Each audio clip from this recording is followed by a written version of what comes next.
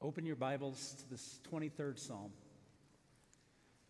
Each and every morning, I would love for you to have your Bible available to you. I want you to see what I see. I don't want you to trust me. I won't mislead you, but I want you to trust the Scripture, to see it for yourself. Last night, Mikey talked to us about pausing, finding that space in every day, even breathing and thinking. And we've heard a lot already this morning about what triggers us to busyness and distraction and entertainment. And none of that's evil in and of itself, but it can keep us from better things. Today we're going to talk about posture. The 23rd Psalm is common. It's a common time as a pastor. I get to use it with people in hospital rooms and at funeral services and at gravesides and in moments of duress, because most people think that the 23rd Psalm is a pretty psalm. It's a safe, comfortable psalm. But the truth of the matter is, it's a psalm for people in the midst of real life, hard life, tragic life, facing real issues. So what we're going to talk about each morning as we set the foundation for the entirety of the week, and each evening speaker is going to tell us a story of how Jesus demonstrates this to us.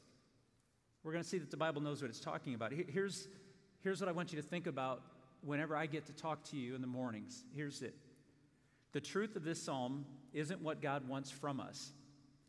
They are what God wants for us. This is what God wants to offer you in the best moments of your life and in the worst moments of your life. Or as we just sang, in the deserts and the gardens, this isn't what God wants from you. It's what He wants for you. Oh, about 10 days ago, I was over at my granddaughter's house, and I was getting to visit with her for a little bit, and my daughter-in-law, Madison, said, "Hey, Finley, you want to tell Grandpa your memory verse today?" And she did. Watch this video.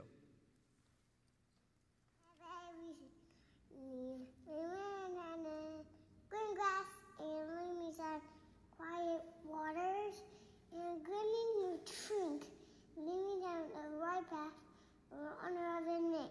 Yeah, girl, that was awesome. God and my shepherd. And she was done. 2 years old.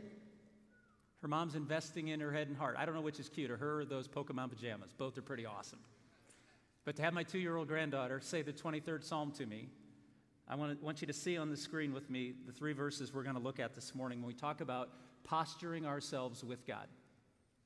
The Lord is my shepherd. I lack nothing. He makes me lie down in green pastures. He leads me beside quiet waters. He refreshes my soul. He guides me along the right path for His name's sake. It's supposed that David wrote this. David was a shepherd. You might even remember this, that when Samuel came to pick the king of Israel after Saul had failed and turned over his throne in disobedience, David wasn't even included. Why? Because he was a shepherd. So when David begins this psalm, having experience of being out in the quiet with the sheep, he opens with a very significant line, "The Lord is my shepherd." I don't know what you think of when you think of the Lord, that term, but I think of a medieval castle with a rich guy who has everybody do everything for him. Does that spark any imagination in you when you hear the word Lord? We don't use Lord in America. That's not a concept. We make fun of people trying to lord over us. Actually, David uses the word for Elohim, for Yahweh, for the name of Almighty God. And he paints a different picture of lordship, though. If you lived in the days of Jesus or even in the days of David, the shepherd was not a fond job. It was not a job people wanted. It was a job that eliminated you from a lot of things. I don't know if you know this, but if you were a shepherd, you were continuously unclean. You couldn't go to the temple and worship God because you were always, how shall I say it delicately, you had sheep stuff on you all the time. There was seldom a time you were clean. And to think about that they had to spend their nights out with the sheep to keep predators from entering in. You saw the scripture about Jesus being the gate for the sheep. It's been said that shepherds would lay in front of an opening. They would drive all of their sheep into a cave, and they would sleep in the opening of the cave so any chipmunk or crazy animal trying to get to the sheep would be stopped. How would they be stopped? The shepherd's body, the shepherd's life, the shepherd's future. I want you to think about this for a second. If you get nothing else from what I say this morning, I want you to stop and realize what we're talking about. The Almighty Creator God has chosen to take this manual labor to take care of you. This is not a regal deity sitting on a throne getting a pedicure while everyone else does his work. The Lord is our shepherd. His humility is what keeps us safe. His humility is what keeps us satisfied. Jesus would even tell us in Luke 15 that a good shepherd has 100 lambs and one of them breaks away. He leaves the 99 and he pursues the one. It's work our shepherd has to do. And then sheep. Oh my goodness, you guys. If you grew up in Sunday school or you grew up in church where they gave you a little cotton ball and you put little marker dots on it to give it eyes and you put little pretzel legs on it and you taped it to a paper and you said, we're the sheep and Jesus is the shepherd, you misunderstood. Let me tell you a few things about sheep. They're dumb. They're not brave. They're not fierce. They have a bunch of predators and they have no defense. They're dirty. They get stuff stuck on them all the time. You can imagine what it is. They're defenseless, easy for predators. A shepherd has to care for them. Shepherds have to sometimes break sheep's legs to teach them not to get too far away in unsafe realms. How do I know this? Because one time I preached a sermon on the 23rd Psalm, and a guy named Carl Nowak, who was a farmer in Remus, Michigan, he walked up to me after church, and he looked at me and he said, "Young'un, be at my farm at 6 a.m. tomorrow." I said, okay. So I drove out to Remus, Michigan, and I went to his farm, and there were sheep. And the minute I got out of my truck, the smell that wafted toward me was worse than you freshman boys. It was horrible. It was gagging. And he took me out to his pen of sheep. And they weren't white, fluffy, beautiful little animals like I got in Sunday school. They were brown and gross and had turds and mud stuck on them. And he said, the way you explain sheep, you've never seen sheep. He had a baseball bat that was cut lengthwise, so it was flat. It was rounded on the normal side, but he cut it in half so it was flat. And he would carry it into the sheep pen, and he would whack one sheep on the butt, and they became woolen bumper cars, as God is my witness. These stupid animals started banging off each other and running around and jumping over each other. And he said, they are so dumb. He said, they will put their head down and start to eat grass, and they can end up 3 miles away and not know how to come home. So I hope I've insulted you enough.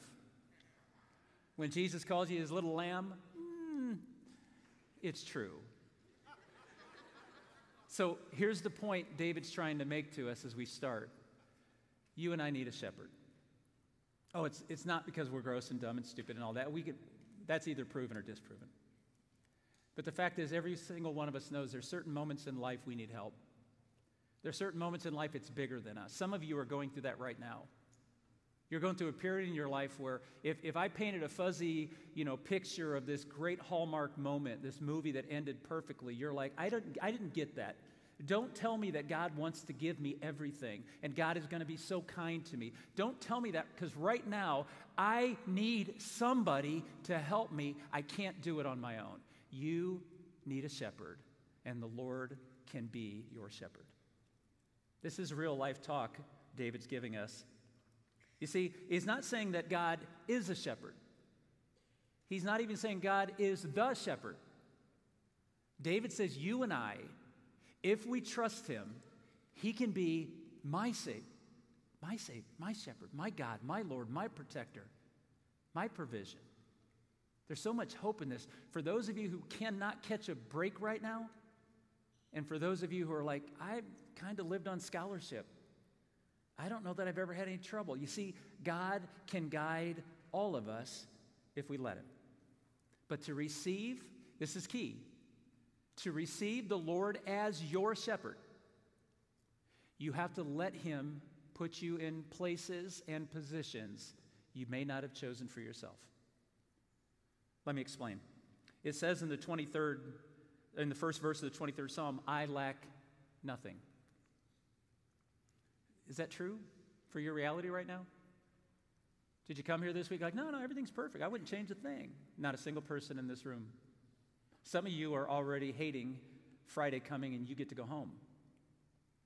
Some of you are starting to consider what's going on, and for some of you, no one's shepherding you, or the wrong people are, or you've made choices to go in the direction someone led you and you wish for anything in the world you could go back and erase 5 minutes of your life. You see, our shepherd meets our needs so that even when we lack, he says, I lack nothing. When we walk through grief, when we lost someone or something that we loved and we cared for, when we're struggling with illness, disease, or pain, and there's a lack of good health, when we go through difficulty in our family and we're struggling, how can we say, I lack nothing?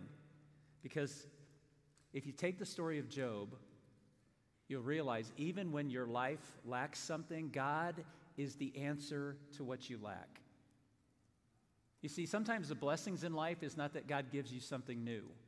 Some of the great blessings God will ever give you in your life is when he takes something away from you. Not to punish you, but to show you that he is a shepherd that will guide you, that he will lead you, that he will bring healing and strength and wisdom when you lack. He never lacks. He wants to provide for you. Look at verses 2 and 3 with me. He makes me lie down in green pastures. He leads me beside quiet waters. He refreshes my soul. He guides me along the right path for his name's sake. Mr. Nowak on his farm in Remus, Michigan, showed me something. He taught me something really clear. You cannot make a sheep lie down. You can't force them to. They will only choose to. If they're scared, they will not lie down. If there's a threat from a predator in the area, they will not lie down. If there is friction with other sheep, if there are too many in a space, they will not lie down. And then he showed me something funny, and I thought it was funny. No one ever laughs when I tell this story, though. He took this big fat lamb, just wool in it's had the biggest sweater you've ever seen in your life, and he flipped it over on its back, and it couldn't get up. Oh, don't give me awe. It was hilarious.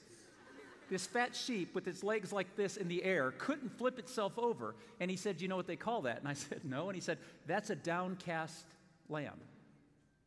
Do you ever hear the passage, why so downcast, O my soul, put your trust in God? And he said, if I left it there for a half hour, the worst thing I could do is flip it over on its legs because all the blood had rushed out of its legs. Your legs have fallen asleep, right? And he said, if I took that lamb in a half hour and I flipped it over, it would break all 4 legs. I wanted him to prove it, but he wouldn't because he's kind. But he said what he has to do is he has to massage the legs of the lamb to get the blood back in it. You see, God's not only our shepherd, God's a good shepherd. When we get upside down and we're broken and we lack, God not only brings us to a place, but he sets us upright. He gets us ready for what he has. And he takes us to green pastures. And I didn't understand that, but Mr. Nowak told me the reason a shepherd chooses where his sheep eat, or the sheep will eat anything, and then this was hilarious to me, but none of you are laughing. He said, if you send sheep into a field with noxious weeds, they blow up. And I was like, really? I've been on YouTube. I've yet to see it. But they get gassy and they can't release it, and all of a sudden their stomachs blow up and they die. Your shepherd's leading you to what? Green pastures that he's inspected, that he's prepared for you. You see, even when God leads you to dark places, he leads you for a reason. And then he says he takes me to still water. I didn't understand that, but Mr. Nowak looked at me and said, you ever gone swimming in a wool sweater? And I said, no, sir. And he said, why? And I said, because it would make it hard to swim. And he goes, that's why lambs don't go near rushing water. Because if they fall in, they're dead. I just want to read this again, if you'll put it on the screen. He makes me, oh, that's all I wanted to point out. Your posture is not how you prepare yourself before God. Our posture to find rest is when we present ourselves to our shepherd and we say, I am trusting you to lead me because you are good and you are kind and you will take me to fields that feed my soul and you will take me to cool, refreshing water that I need with safety and protection. And when predators come around me, I know that you are there. You will guide me in the right ways. Our posture is not what we do. Our posture is presenting ourselves to God so he can place us. He will make us lie down and rest. He will make us drink refreshing water. He will restore our souls because he's good. You see, we need a shepherd. Every single one of us needs guidance and protection. On our own, we cannot defend ourselves. We have to follow the shepherd and trust even when the path he leads us on is unknown or not where we want to go. You see, we don't follow him well, do we? We're rebellious sheep who run away, and that's why sometimes shepherds have to break a lamb's leg to teach it to stay close, because on its own, it's only going to die. So our shepherd came to find us. We were all the lamb who walked away. And our shepherd came from heaven to walk in flesh on earth, that he would find us, that he would rescue us. For some of you, you're meeting this shepherd for the very first time, and for some of us, we're being reminded that when he calls us by name and he guides us and directs us, he's good. He brings healing and safety and nutrition. He lays his life on the line that we might live. And now that you can return to him, will you place yourself at his feet? Will you trust his voice? Will you trust his guidance? Will you trust his correction? Who is your shepherd? Because you're going to have one. Is Jesus your shepherd? Because he says, "Come to me, all you who are weary, who life has laid heavy upon, and I will give you rest." Pray with me. Jesus, thank you. Thank you for guiding us when we didn't trust you. Thank you for speaking when we didn't want to hear you. Thank you for coming to earth to show us a love that we never could fathom, and you died to give it to us, and we rejected you, and we were the reason. Our sin was the reason you were killed, and you demonstrated that you will lay in the gap for us to the cost of your own life, that you might protect your sheep. Father, thank you for sending Jesus. Jesus, thank you for being our good shepherd. And Holy Spirit, thank you for teaching and speaking to us. Because we hear your voice, we can trust him. It's by the power of Jesus' name we pray. Amen.